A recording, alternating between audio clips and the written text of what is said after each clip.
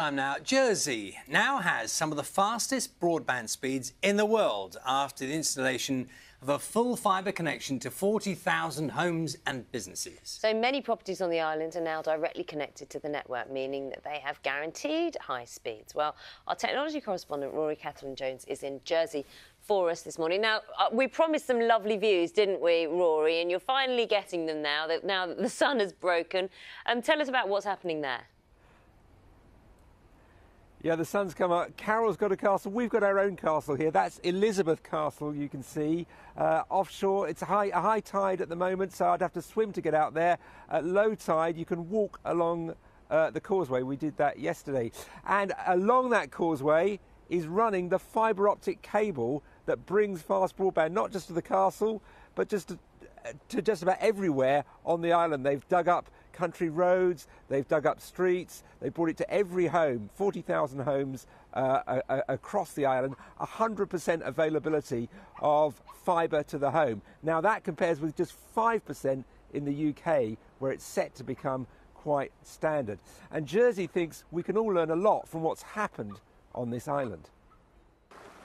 They've all got it, from a castle where it arrives down a causeway which is underwater at high tide. Come on in, ladies, laptops out.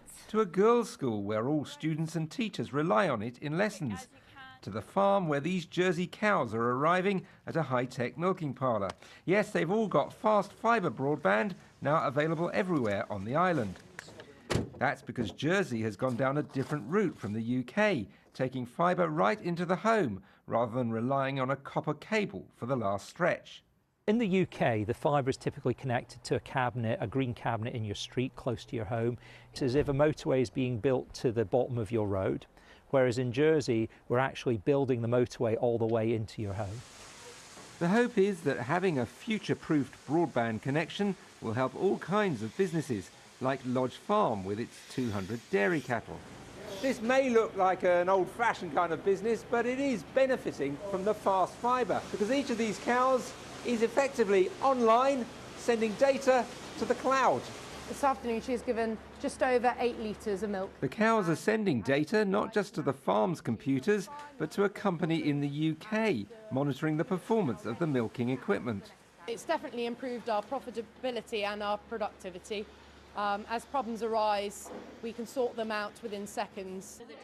At Beaulieu School, every pupil has a small laptop connected to the fast Wi-Fi network. As you can see on your Google Classroom, you are going to be working in groups, okay, small groups. All the lessons are stored online, accessible at home as well as at school, and the whole system is now cheaper to run. It makes a huge difference compared to schools that I've been in the past. The amount of time that is saved, not only for myself in planning and printing kind of time, but the access that the students have is just so quick and it's so instant that you can put something on their Google Classroom and they've got it there straight away in front of them. They can start engaging immediately, which is fantastic. It hasn't been cheap to dig up the roads and lay fibre optic cables everywhere. But with the main telecoms company owned by the island's government, they've been able to take a long-term view. Now Jersey thinks it can teach the rest of us a few lessons about the fast fibre future. Now, it's not that cheap for the users, about £40 a month for the full broadband service, and you can't get a cheaper service because the copper network is being switched off, the old-fashioned way of getting broadband. But they think they've got lessons for the whole of the UK, which is racing really to catch up. The government has said this is a priority, everybody needs full fibre broadband, it's becoming essential in the 21st century. Rory, thanks very much. Sounds fascinating, doesn't it?